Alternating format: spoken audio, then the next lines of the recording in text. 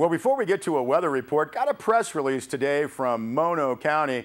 They're very happy that, well, the Eastern Sierra made the exclusive top 10 U.S. destinations for 2013 list, and this is by the preeminent travel publisher Lonely Planet.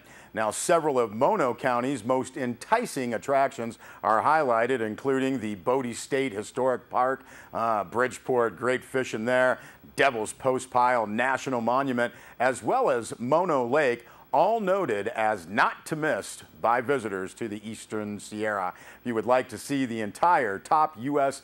destinations for 2013, that can be viewed at the website lonelyplanet.com. Those of us that have been living here and coming here for decades, we've known that for a long time. Let's go to the weather map. Sierra Wave Media forecaster Dennis Mattinson noting ridging begins to build in off the coast Thursday and Friday, bringing us dry weather.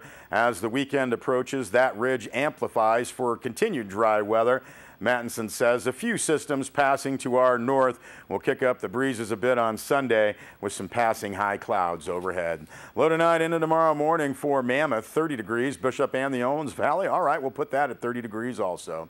For Thursday, Mammoth, June, Mono County, partly cloudy skies. The forecast, some west winds 5 to 10 miles an hour. 46 the expected high in Mammoth, low of about 34 degrees. Partly cloudy skies in the forecast for Friday. West winds 5 to 10 miles an hour. 46 again the high in Mammoth, low of about 28 degrees. And for Saturday, sunny skies in the morning before becoming partly cloudy by the afternoon. Some northeast winds 5 to 10 miles an hour, 46 the high with a low of about 30 degrees. For the Owens Valley on Thursday, partly cloudy skies, some light winds, 61 the high in Bishop, low of about 27 degrees. For Friday for the Owens Valley, partly cloudy skies. Looks like a north wind's going to pick up 5 to 10 miles an hour, 59 the expected high in Bishop with a low of about 25 degrees. Warming back up on Saturday under partly cloudy skies for the Owens Valley. North winds 5 to 10 miles an hour, 63 the expected high in Bishop, but overnight lows dipping down to about 21 degrees. So again, dry weather for the next few days.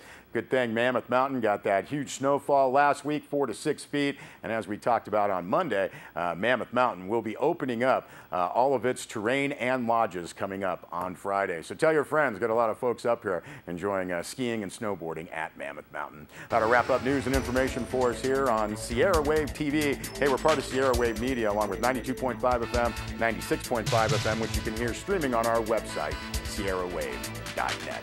Have a great evening, everybody.